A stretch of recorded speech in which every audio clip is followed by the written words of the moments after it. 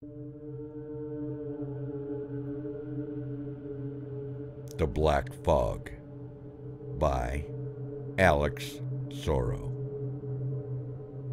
Everything, all of this chaos and madness, all began with the Black Fog. It was an ordinary day when the news reported a strange happening. A wispy black cloud of fog, steadily making its way towards the west coast of the country from over the ocean. Nobody really cared at first, as you'd expect. It wasn't hurting anyone, except maybe the sailors and the planes flying over the ocean. But life for everyone else continued as normal. Whenever the news would talk about it, what we know now as the Black Fog, people would nod, show mild interest, and say something like, "Oh yeah, that's interesting," and be done with it. Until the Black Fog hit the west coast. Cities on the seaside were first to be hit and covered with the Black Fog. The news went crazy.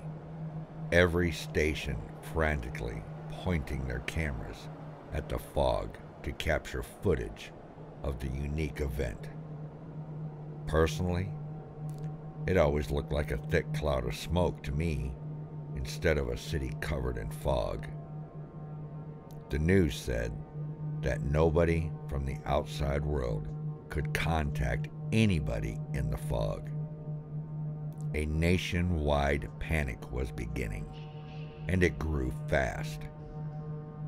People who had previously disregarded the Black Fog now looked for ways to leave the county, as the news reported that the Black Fog was still heading east, as though determined to devour the entire country. With mass hysteria of this magnitude, it can safely be assumed that plenty of doomsday prophets came forward with explanations about the fog's origin. It quickly became obvious to me that these prophets of the apocalypse were nothing more than crazies who walked into the news stations off the street. Nearly every scenario imaginable was told as a reason for the Black Fog's existence. God's wrath on humanity, the apocalypse, aliens seeking a safe place to land their spacecraft. The Black Fog was simple fog mixed with pollutants in the air. It was a publicity stunt for a new movie. It was the government using the fog for some purpose. Cthulhu was rising. We heard everything, but none of the theories seemed to make sense. There were a few more days of this chaotic news reports, and then the Black Fog came to my town. I was walking home that fateful afternoon, turning a street corner to see my two-story home come into view down the street. Cars breezed past me at a steady pace. Coming toward me down the sidewalk was a mother pushing a baby stroller with a little baby boy running ahead of her, cheerfully telling his mommy to hurry up. The grass was bright green in the warm summer atmosphere, and there were only a few white clouds in the sky to distract us from the wild blue yonder above. A red car, the sides splattered with a thick mud, raced past me. The bright yellow orb in the sky beamed down on the world, covering us in sunlight. If there's anything I remember from that day, it was the colors.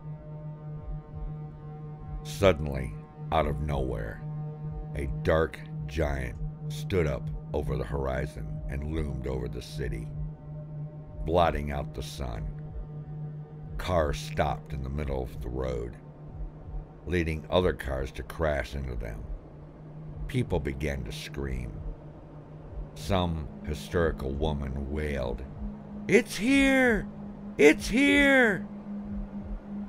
As I looked up at the black fog blotting out the sky, it swept over the city quickly, shrouding me in a cave of blackness. I stumbled through the fog, unable to even see my own two hands in front of me. The world around me looked as though it were covered in smoke, but I could breathe in it normally. I heard people screaming, the sound frightfully clear. There was the screeching of tires as cars stopped, and crunching of metal as other cars crashed into each other. In my mind, I could picture the street as it had been before the fog hit. My house was a few yards down across the street. If I could find my way inside, I could wait for the fog to see if it would disappear and leave the city. I began walking toward my house uneasily, still hearing people cry out for help. It was as though I had become blind. I took my steps with care. I tripped over a blunt object when I was halfway across the street. I climbed on my feet with my sense of direction just completely gone. How close to my house was I? I gave it my best guess and made my way forward.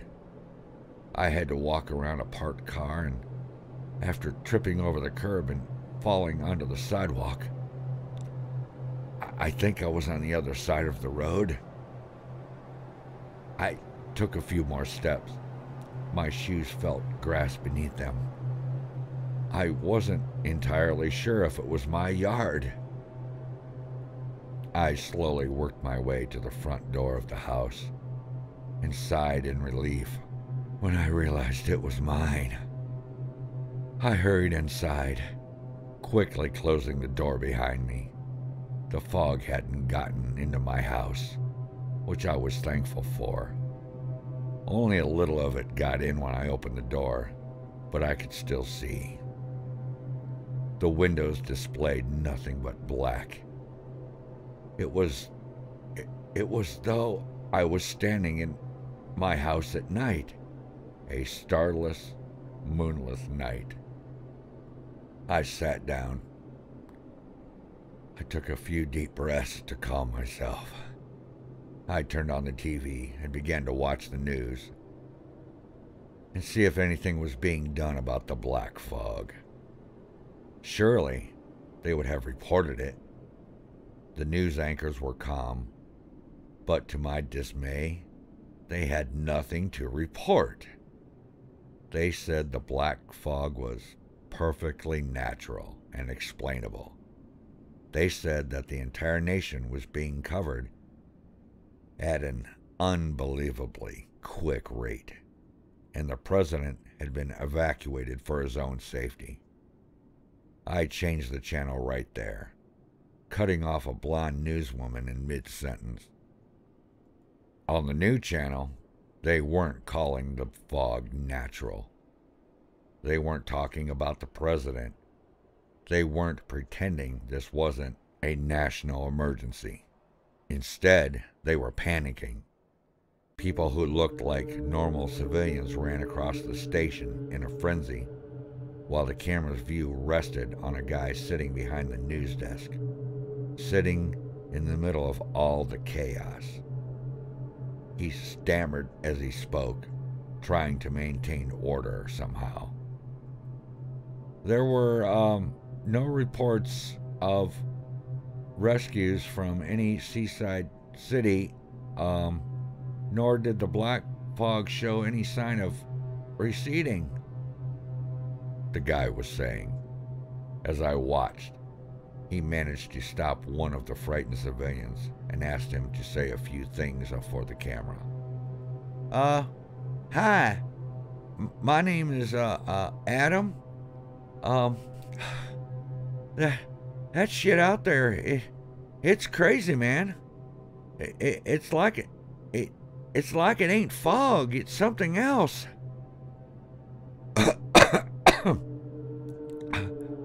We heard rumors that you can see in the fog if you have a flashlight or a fire. We sent a guy out into the fog with one of these big ass flashlights, you know, and he hasn't came back yet. I remained in my living room in complete disbelief that this was happening.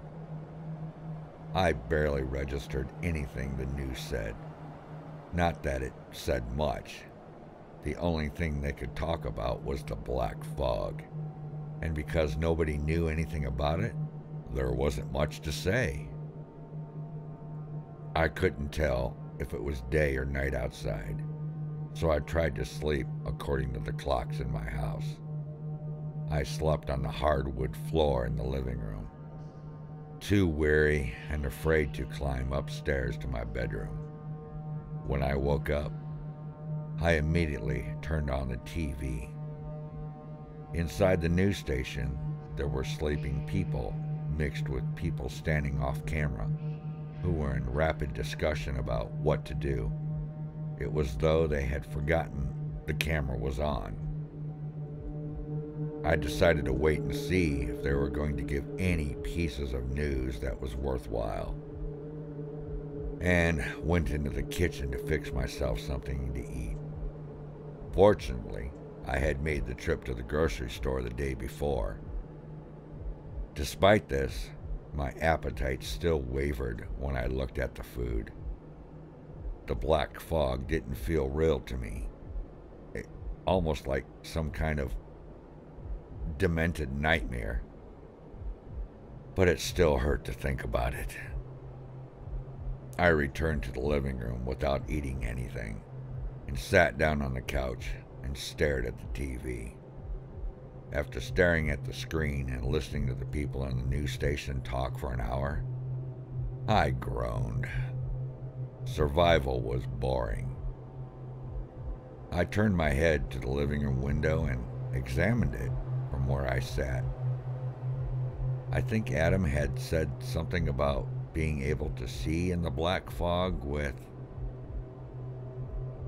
I jumped off the couch and stumbled over to the hall closet.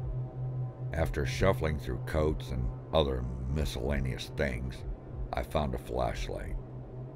Clicking it on, I sighed in relief when a bright beam of light shot out. The first light I'd seen since it all started.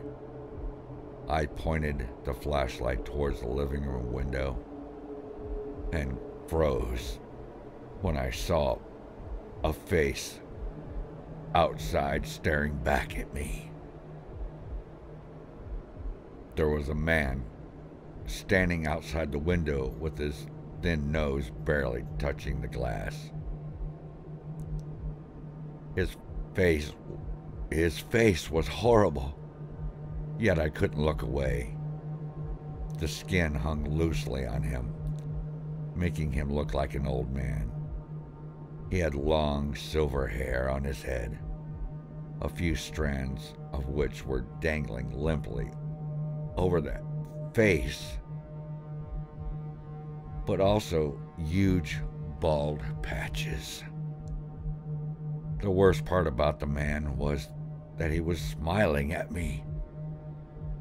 He had a white, toothy grin, but his eyes had black irises and white pupils.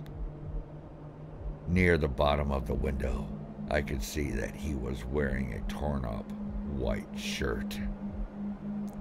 But his smile hypnotized me. His eyes burned into mine. There was no color to the man at all. Even the thin cuts on the sides of his face were in an inky black. He was nearly completely unmoving, only moving the slightest bit as he breathed. The light from the flashlight didn't seem to affect him at all. I moved closer to the window and rapped my fist on the glass, but the colorless man only stared back at me. I turned the flashlight off, and the man disappeared in the fog. I turned the light back on, and he was visible again. Adam was right. It was possible to see in the black fog with a flashlight. I was intrigued by the colorless man, but also very, very frightened. How long had he been outside my window? A shiver ran down my back when I realized that he could have been watching me sleep. I was unnerved by his endless staring and amused smile. God, I can't even. I'm so terrified. The chime of my clock, and I don't know if it's 7:30 p.m. or 7:30 a.m. Again, I'll try to get this down properly. I was unnerved by his endless staring and amused smile. As much as I wanted to watch the news in the living room, I instead found excuses to stay out. I found myself looking through the same pantry in my kitchen for almost a half hour. Soon after, I found myself sitting alone in a chair in my room upstairs, quietly thinking when the fog would lift. But I couldn't stay out of the living room forever, and I eventually went back. The first thing I did was flash the light at the window to see if the colorless man was still there. And he was. It didn't seem that I don't think it's moved at all since I first realized he was there. Unsettled, I turned off the flashlight to conserve the batteries, but also so I wouldn't have to look at him. I made myself comfortable on the couch and turned my attention to the news where Adam was talking. Well, things in the black fog, they're just everywhere. Because the fog is, I don't know, it's probably covering the whole world by now. All I can say is stay vigilant. A miracle has to happen soon, doesn't it? It seemed that I wasn't the only one who had detected the presence of the things in the fog. Adam delivered reports of mutilated bodies found in the streets. More of the news station survivors chimed in behind him with more information and told of the strange thumps outside safe shelters where people were holed up, waiting for it to end. There was no denying it. Something unnatural was in the black fog. Maybe something beyond the colorless man outside my window. I decided to sleep upstairs in my bedroom that night. I shined the flashlight at the window before trudging upstairs to see if the colorless man had left. He was still there. Only his eyes had moved to follow me. Once I had gotten upstairs, I placed the flashlight under my pillow, kneeled next to my bed, and did something that I hadn't done for a long, long time. I prayed. That night, I dreamed that the light had returned to the world. Families walked down sidewalks.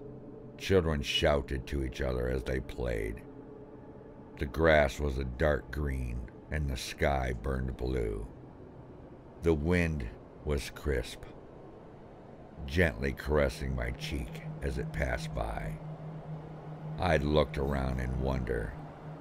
and then noticed something standing behind me. I whirled around to see the colorless man standing there with that same grin on his face. Only this time, there was no glass separating us. I woke up sweating. The first thing I saw was my bedroom window. Out of curiosity, I took the flashlight from under my pillow and pointed it at the window, my thumb flicking the switch on. I don't know what I was expecting to be there. I was probably thinking that the colorless man would somehow be outside my second-floor bedroom. Something was out there, but it wasn't him. This time, it was a woman with pale skin and long black hair.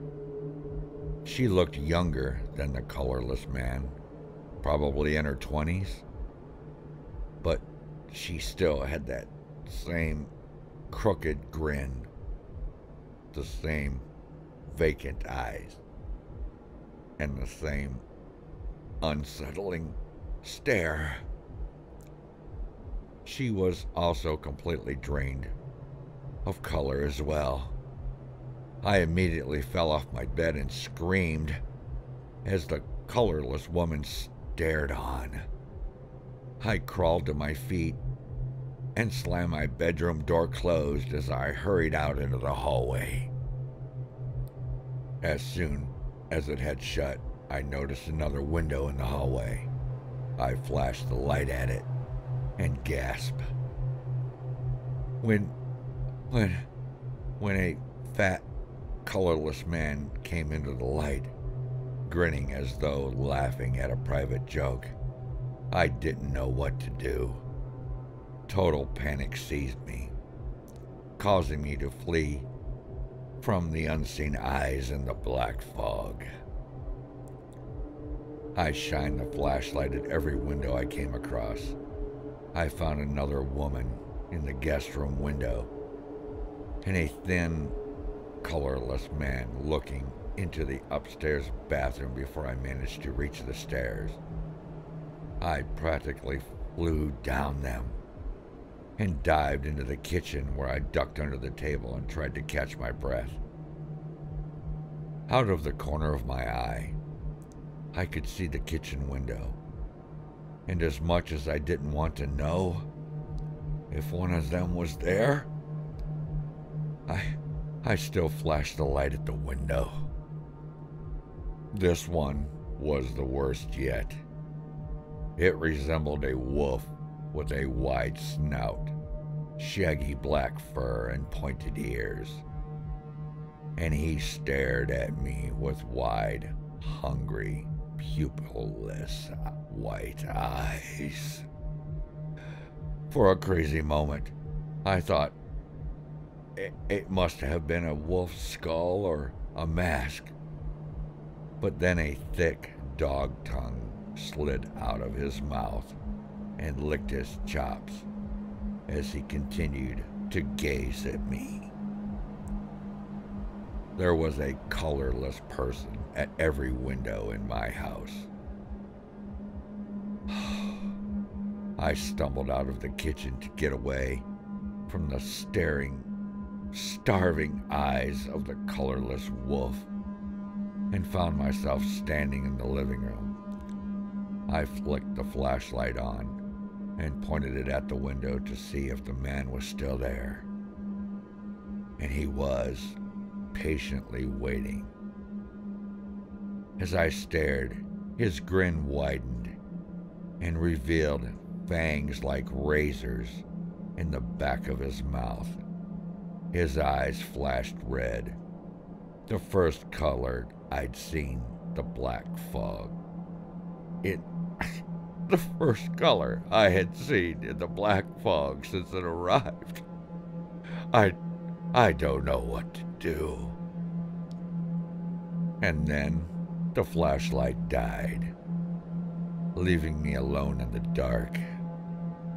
I stood there, blinking in the utter blackness that surrounded me, and pressed in from all sides. Something began tapping on the living room window. As if in response, the other people began tapping on every window in the house. The sound was maddening.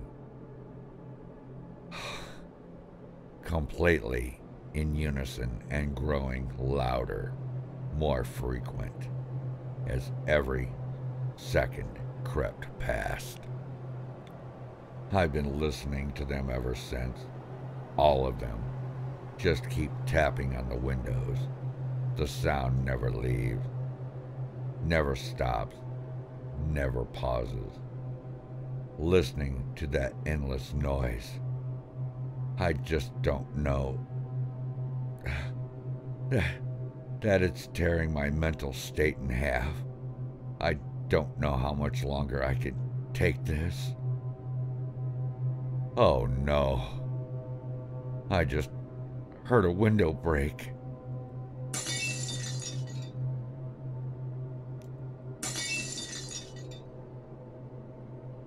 Oh God.